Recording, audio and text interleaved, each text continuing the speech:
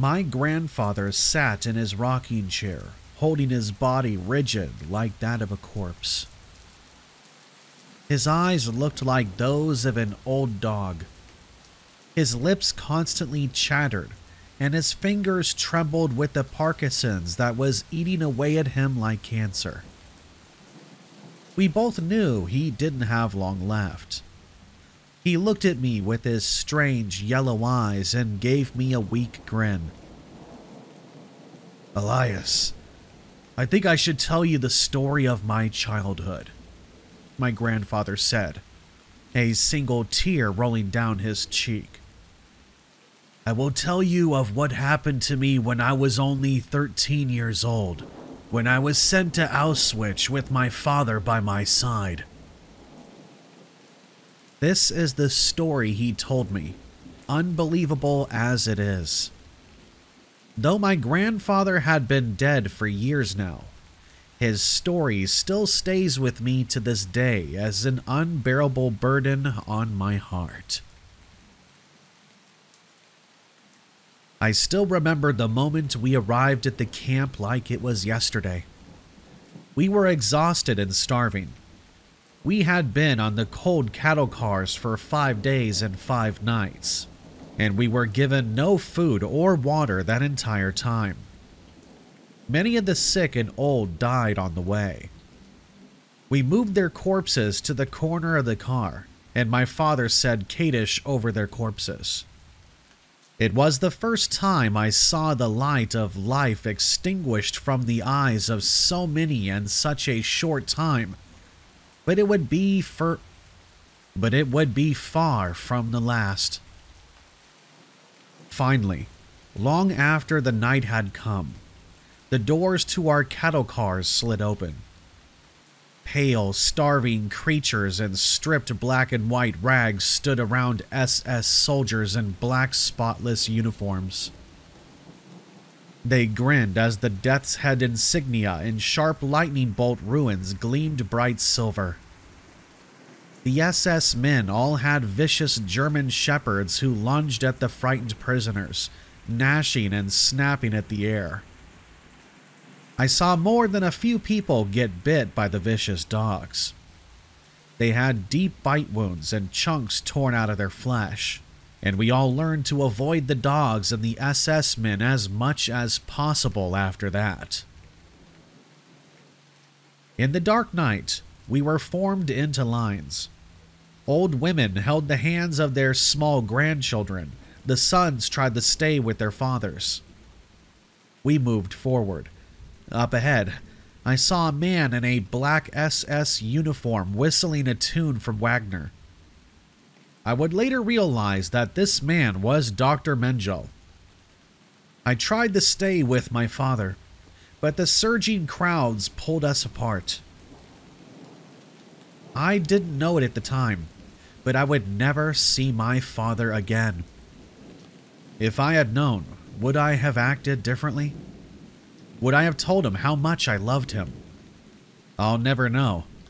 But his ashes rose up into the air later that night, and I saw it from the freezing barracks in that place of shadows. Someone behind me whispered in my ear, "Boy, how old are you?" 13, I said, turning to look at the strange figure, a starving man in a striped uniform. The man shook his head. "No, you're 16. When you get up there, remember that. You're not 13, you're 16. The man insisted.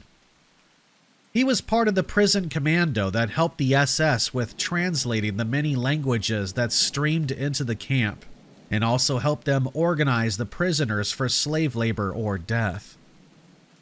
I would never see that starving man again, but I followed his advice. As I got up to Dr. Mengele, he stopped whistling just for a couple of seconds. The black cloudless sky hung heavy above us, the clouds of smoke rising up from the crematoria with the smell of burning hair and searing flesh.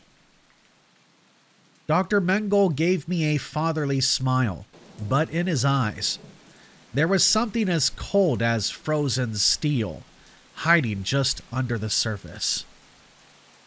I could see it. I could feel it in the air. I could almost smell it radiating off of his skin. It sent ice water racing through my veins. "Hello, son," he said in a warm voice as he gave a faint smile, though his eyes did not smile as I think back on it.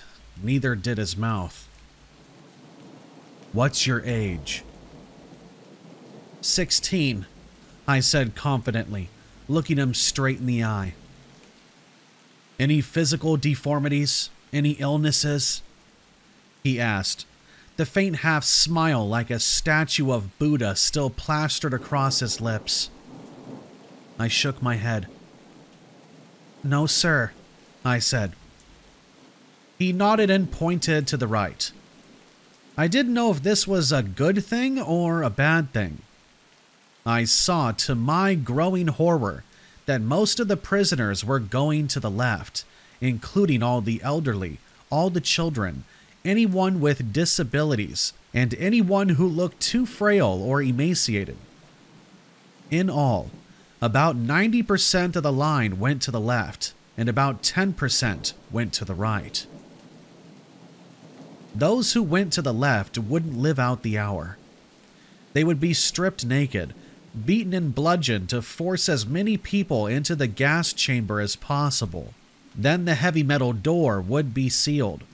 The Zyklon B pellets would be dropped into a vat of sulfuric acid, and the vents would turn on, whirling like hornets, breathing their deadly poison into the concrete tomb. The screams in the chamber often went on for over 20 minutes. The corpses would be intertwined in pyramids, their arms and legs caught together like rats in a rat king. The cyanide gas prevented their lips and fingernails from turning blue, and made the corpses look pink, almost healthy, except for their frozen, terrified death masks and sightless eyes. In 1944, while I was at Auschwitz-Birkenau, I was coming back late from a work detail in the nearby concrete factory with some other inmates. We passed through the freezing winds and whipping snow that bit like an ice pick into our bodies. There were open air pits that belched black smoke into the air constantly. What a world we lived in, where the graveyards rose into the sky and the blackness of space descended in those below. That was the night when my faith in God finally died forever. As I would learn later, the SS had a recent shortage of Zyklon B, the cyanide pellets used to exterminate masses of human beings and turning them into ashes and fetid reeking smoke. The advances of the Red Army had caused issues with delivering it, and a transport of children had just come into the camp. The SS men and the capos loaded these children, most of whom were no older than 7 or 8, beating them with truncheons and kicking and punching them. When the crying, bloody children were finally all settled in on the back of the dump trucks, they had the drivers back them up towards the inferno of burning bodies. I watched, horrified, as they slowly angled the beds downwards. The children began sliding out with horrible, wretched screams. They fell into the pit of fire. I watched their hair burn, their skin blacken and sizzle, the drops of fat melt and drip off their screeching lips. Some of them tried to crawl out, but the black-clawed SS men went around with long sticks and pushed the half-dead, writhing children back into the scorching flames. My grandson, I tell you truthfully that this is what I saw with my own eyes, heard with my own ears, when I was only 13 years old. The screams of the burning children went on for 15 or 20 minutes. It felt like at the moment we stood in the center of the universe. God had died. He had murdered eternity and left us alone in this endless pit of suffering and death. There was no justice, I knew, and if God was real at all, then he was either evil or insane. The faraway stars of cold white light seemed to turn and look down on us, all of us, the living and the dead alike. The wind whipped past us, screaming with the voices of the damned. Sometimes late at night, I think I still hear those children screaming as their bodies burned and blackened. I think I still hear those children screaming as their bodies burned and blackened. It is any wonder then that I almost never slept, and when I do, is it any wonder then that I almost never sleep, and when I do, I wake up shrieking as mountains of pale, burning corpses flash across my mind? One day during selection, I saw Dr. Mengel again. He looked me up and down and wrote something on a clipboard. Later that day, I was told by the capo that I would be moved to the medical ward. The medical ward? I asked, confused. Why? I'm not sick. The doctor requests your presence, the capo said sarcastically, giving me a little bow. He was a fat man with a face like a bulldog and red hands like a butcher. He loved to beat and rob the prisoners under him. Move, scum, double time! Get your ass to the medical barracks! I didn't need to be told twice. I quickly scurried away, constantly glancing back to make sure no blows from his fat hands would run down my head. I wound my way through the bare wooden barracks that acted as our homes, the homes of walking skeletons of men whose bodies were frozen and dying. Within these barracks, we were often packed so tightly together on the hard wooden planks that one man couldn't turn to his right without every other in the row having to move. But when the freezing winter cold blew in, and we only had thin blankets and our black and white striped rags, the body heat from the others kept us from freezing to death, at least for some of the time. Corpses were taken out of the barracks every morning, prisoners who died from the cold, from hunger, from dysentery or disease, from beatings and murders and suicides. It was like a constant stream of death, a waterfall of oblivion crashing forward. The corpses came, but the fire ate them all greedily and exhaled only fetid black smoke in response. I walked into the medical barracks, sat on the chair, waiting. I saw my friend from the work commando, Moshi. His dark, serious eyes stared through me, as if he didn't see me. He had a straight nose and high cheekbones on his aristocratic face, though he now looked as pale and starved as I did myself, no more than a bag of bones wrapped in skin and clawed in rags. "Eliza?" Moshi said, suddenly realizing I was there. "Were you chosen for this too?" I nodded grimly, not knowing what he was referring to, but feeling in my heart it was nothing good. Nothing ever good came from this camp, after all. Nothing but reeking smoke and ashes came from it. Nothing but the hurricane of souls whipped away from the currents of the Zyklon B came from it. "Do you know why we are here?" I asked, fidgeting and nervous. I glanced around, seeing a clean, well-stocked medical room beyond a surgical table in the middle. There were bunks in the back of the medical barracks where the lucky ones would live. We even got increased rations of sawdust bread and watery soup. "Dr. Mengel wants us," Moshi said simply, and his eyes looked through me again. His mind seemed to drift off, far away from this world of suffering. My emaciated body was such a heavy thing. It felt like the weight of the entire universe was contained within my body. I despised that body, that starving, sickly thing that followed me like a shadow. I wanted to be free of it, to see the highest reality without a body, to see truth without the constant suffering and agony, the constant hunger and cold and beatings and the stench of death.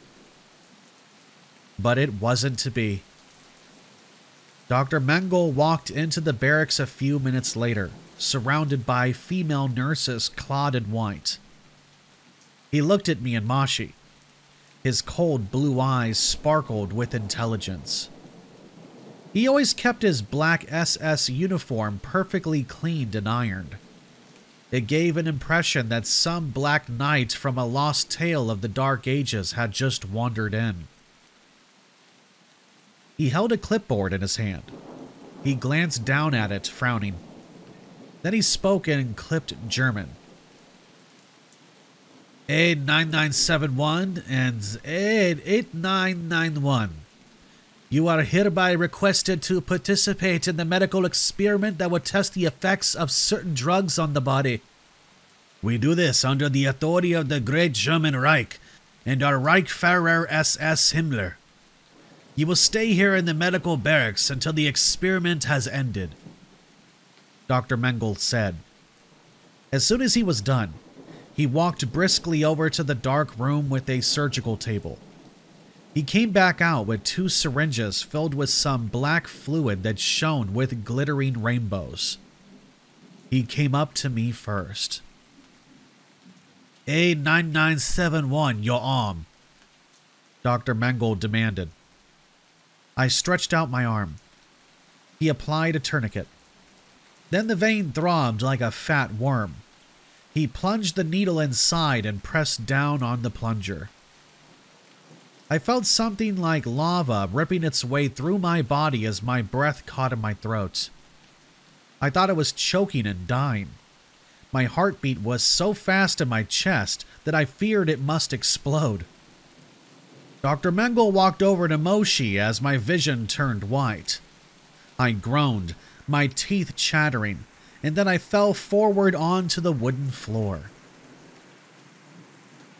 I must have lost consciousness, because when I awoke, it was night in the medical barracks. I found myself laying on a bunk. A small serving of sawdust bread and thin, watery soup was laid down next to me. Still sleeping, I saw the form of Moshe, his face as pale as a skull. Moshe, I whispered, trying to push myself to my feet. My head throbbed. I looked down at my arm, seeing the spreading patch of blackened necrotic tissues spreading from the injected site. It almost looked like shiny scales were spreading across my skin.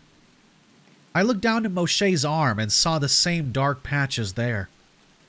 Wake up, Moshe, please. I need you. I need someone. I can't do this alone. But in my heart, I knew that we were all born alone and we all died alone. Moshe couldn't help me with anything. Even God couldn't help me here. He didn't listen to our prayers or hear the Kaddish read for the dead. He had turned his face away from us, and every dying heart there felt like great emptiness as the life was extinguished from their eyes. I shook Moshe gently, not wanting to scare him. His eyes flew open. He looked up at me, and I saw with horror that something was wrong. His eyes had become slitted and yellow, like the eyes of a serpent. He hissed at me. A thin stream of frothy blood bubbled from his throat as he gurgled, pushing himself up like a zombie. What happened to you? I asked in a panic, backpedaling away from the transformed Moshe. He looked like a rabid animal, his eyes gleaming with insanity. He came at me, and his teeth looked longer, sharper, more predatory. They looked like fangs. He leapt off the bunk, soaring through the air towards me. As he gnashed his teeth, I frantically tried to push him away. His jaws snapped together with a crack like a bullwhip. He lunged forward and his bleached white face came down. I felt the skin on my face tear with the pain like fire spreading throughout my head. He bit on my cheek and ripped upwards, leaving a mutilated flap of skin hanging there. I felt something hot and poisonous coursing through my bloodstream, but unlike Moshe, I had not gone insane. I felt my teeth lengthening though, and my eyes abruptly adjusted to the dark. I could see every mote of dust floating through the air, see every spatter of blood on the swept wooden floor. A hiss tore its way out of my throat. My arm lunged forward, as if with a mind of its own. Sharp claws ripped their way out of the ends of my fingers as I threw Moshe off of me. He ran out into the night, hissing and wailing, his forked tongue flicking out between his bloody lips. A few moments later, I heard SS men yelling at the nearby perimeter and their guns started firing. The banshee wail from Moshe grew louder, and the SS men screamed, their voices filled with panic and terror. I staggered out of the medical barracks, seeing Moshe clawing and biting at the black-clawed form of an SS man. Two others laid dead next to him, their throats torn out, the mutilated flesh sliced wide open. Moshe leapt off of the dying SS man and loped towards the electrical fence. In horror and astonishment, I watched him swipe at it with his claws. It gave a loud pop of electricity, and I saw a flash of blue light, but the black scales that now covered almost all of Moshe's skin only seemed to glow brighter, gleaming like obsidian. Moshe remained unaffected. He ripped a hole in the fence as it continued sizzling, leapt over the razor wire, and disappeared off into the forests of Poland beyond. After a long moment staring at the bodies of the SS men, I ran forwards towards freedom as well, following the trail of Moshe. I still had my mind, however. Whatever poison Dr. Mengele had given us hadn't affected me like it had affected Moshe. But still, I noticed I was healing faster. The deep gash on my cheek stopped bleeding within minutes, and a layer of thick black scales started to cover the wound. Over the next few weeks, I made my way towards Switzerland, where I spent the rest of the war. But I heard rumors of the forests of Poland, that there was a strange creature attacking isolated farms and houses. A creature with slitted eyes like a serpent's and black scales covering his deformed, twisted body. My grandfather stopped speaking suddenly, looking up at me with glazed eyes. "Do you believe me, Elias?" he asked. "Do you believe what I've told you?" I nodded.